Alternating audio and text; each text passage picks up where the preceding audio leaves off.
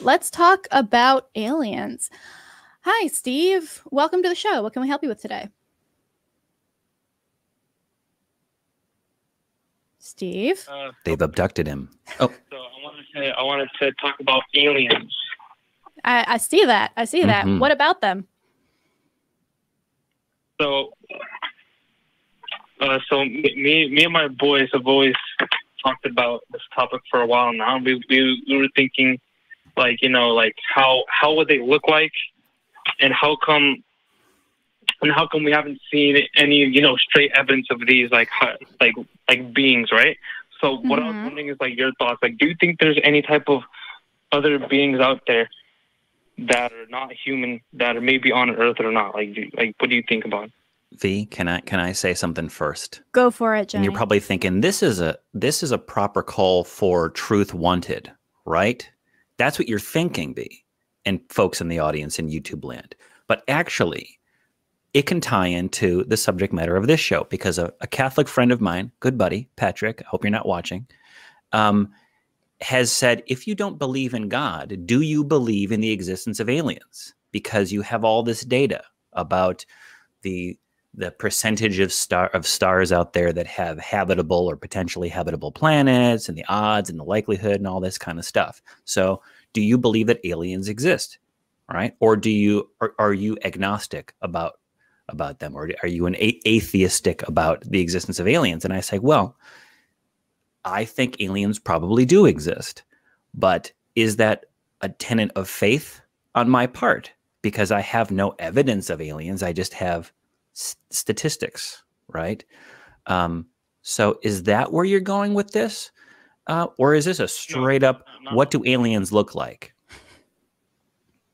Yeah, like just, yeah, like nothing like that, like faith and stuff. Just like in general, you know, like I'm not sure how to explain it. I just, yeah.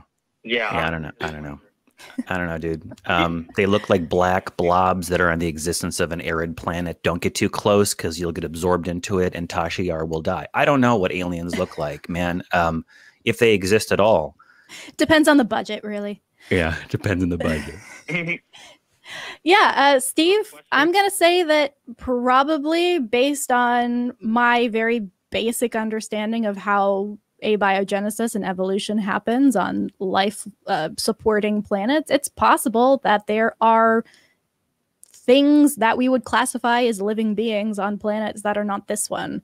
Do I think that they are walking among us? Probably not.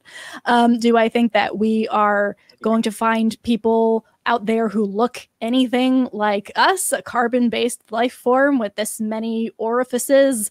No, I don't think that's the case. I think that that is a beautiful, beautiful fantasy. And unfortunately, I know that in 2063, there will be no Vulcans showing up on planet Earth. But not in my canon. I guess that's the answer to your question. Anything else today? Well, do you think the government knows anything about, because they keep teasing something about like Mars, like underground alien bases or something like there's like I got two words for you.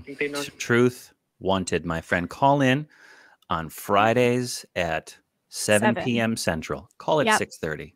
Do yourself a favor. We've got another show that talks specifically about this kind of thing. This is more of a God and religion related show. I will just say for the record that I do not think the government knows anything about aliens, because if they did, Trump would have told us. Because he cannot keep his mouth shut. All right. Because he speaks his mind. All right. Thanks for calling in, Steve. Go check out Truth Wanted. I think it's more up your alley. All right. That was an interesting call. We don't get many alien-related calls on this show. No, not enough. Not nearly enough. Also, I'm noticing that a lot, in fact, all of these callers so far have been men. Pretty sure. What's up with that?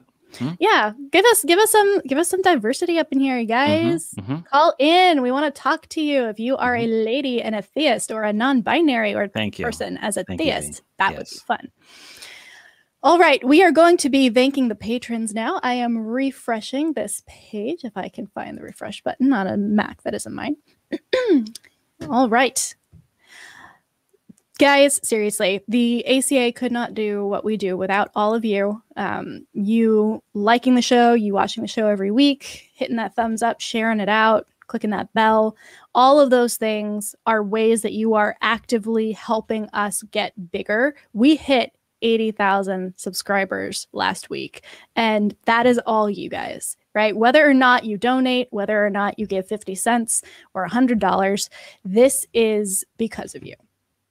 And the top 5 patrons this week are Eric Tweet, Desert Heathen, Bethany P, Ward Knipling, and Balaam's Donkey. And of course, as always, we give the shout out to Dingleberry Jackson. And you know what?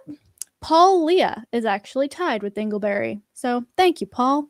Appreciate you. All right. If you are interested in knocking down any one of those top 5 from their perch, which they have inhabited for quite a long time, feel free to up your donation. We won't be mad.